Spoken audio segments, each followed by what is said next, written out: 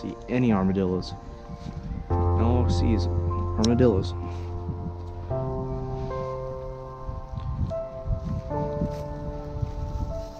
What's up, buddy?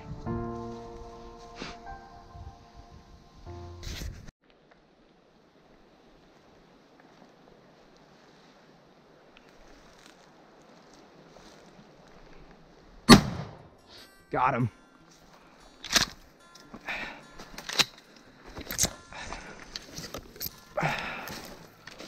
Guess I'm not going home empty-handed. There's a rabbit I gotta get in there. Great. There's a ton of rabbits in here.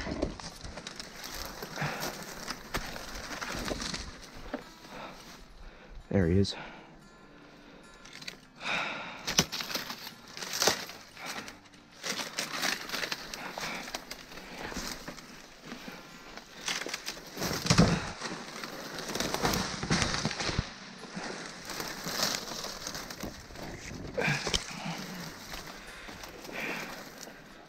Perfect headshot, looks like. Yep. Perfect. Perfect little eater right there, y'all.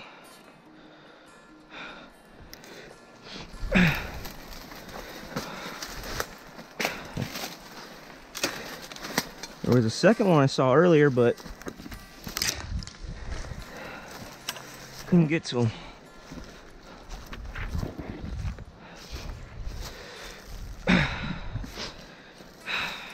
See, that way it doesn't spoil any of the meat if you get him a headshot. It's kind of looks grosser, I guess you could say, but at the same time.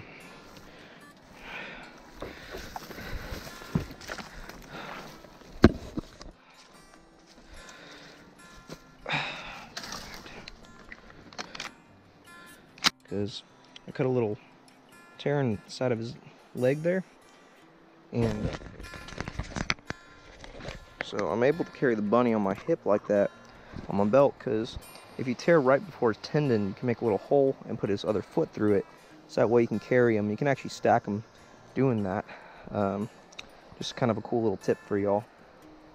There, it's hard now. Alright. So here's the rabbit that I got from earlier, y'all. Got Dean filming for me. And it's a little wet just because I had it on ice and some of the ice melted on the way home. But I've only done this a couple times, but it's not too hard of a process. So you take your rabbit. I take the back here and kind of where it has an excess skin. And I'll kind of cut into it like here. Put on the ground. Just have a little something to cut into. I didn't really sharpen my knife too well. Just cut to the back so I can get that skin apart. So once I get it apart, then I start to tear it at each end, and then I undress it.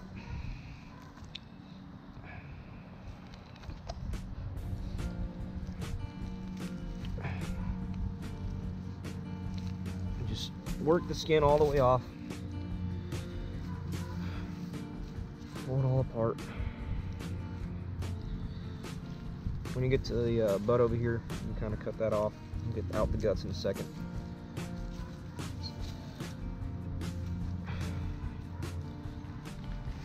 So it'll come off. The more you work with it, it should undress just like that. Other leg here, good enough. Break off those leggings in just a second, and then for the head here, same thing, just going to undress it.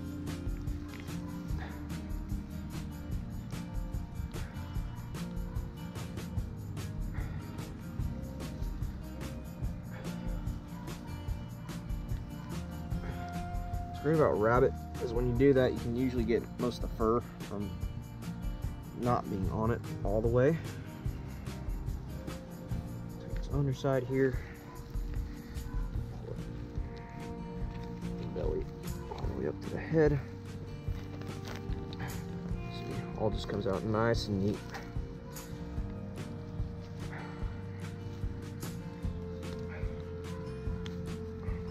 That one was a perfect shot placement though, because it just got, see, I got one in the gut there, it looks like, but for the most part it's all in the head that I shot him, which is perfect. And once you do that, you cut off his head. I'm not going to eat that part.